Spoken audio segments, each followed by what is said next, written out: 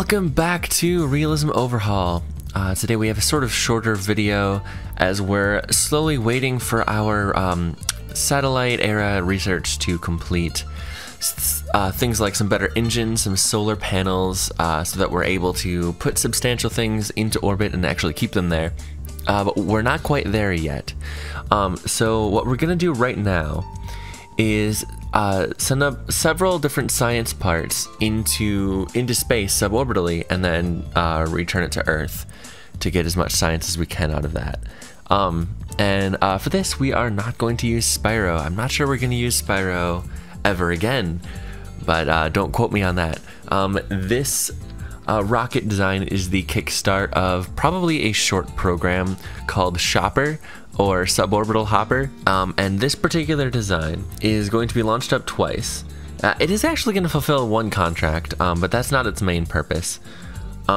Its main purpose is to send up a camera as well as some temperature readings, I think a Geiger-Muller counter, and some biological research as well, sending it up into space, up into zero gravity, and then returning it to Earth. And also, I believe I just mentioned a camera to provide the first footage of Earth from space ever seen. Yeah, I was actually really excited about this.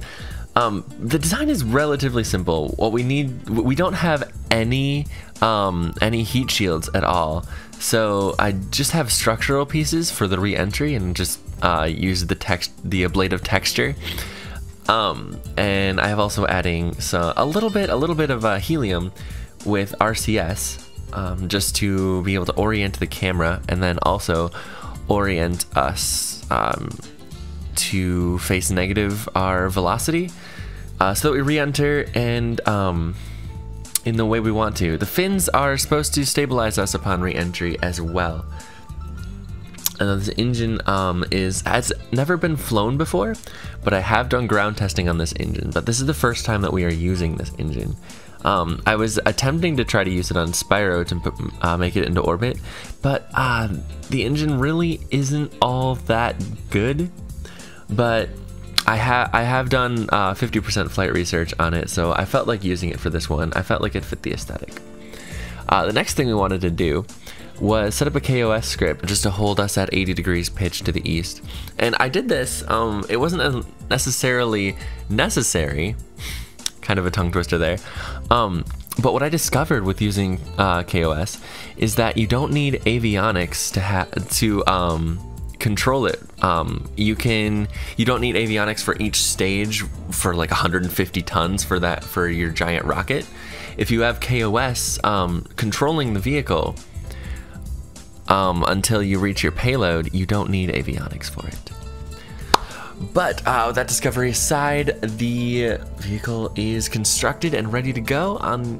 The first launch is on the 26th of March, 1956.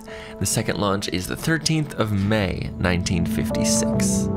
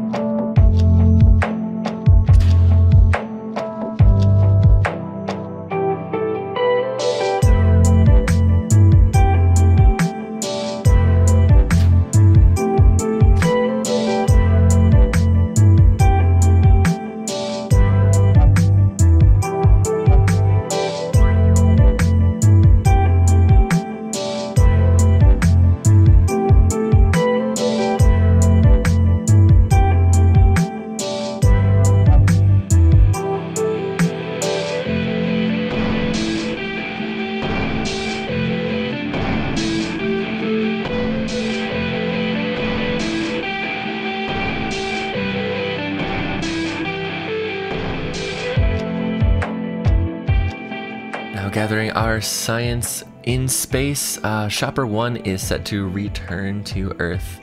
We're going to sort of use the atmosphere to help push us over as well as the RCS here. But we hold orientation, and it does stay relatively stable.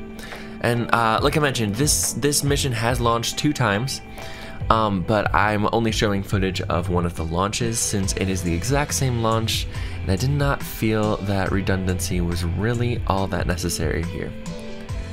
The parachute deployed.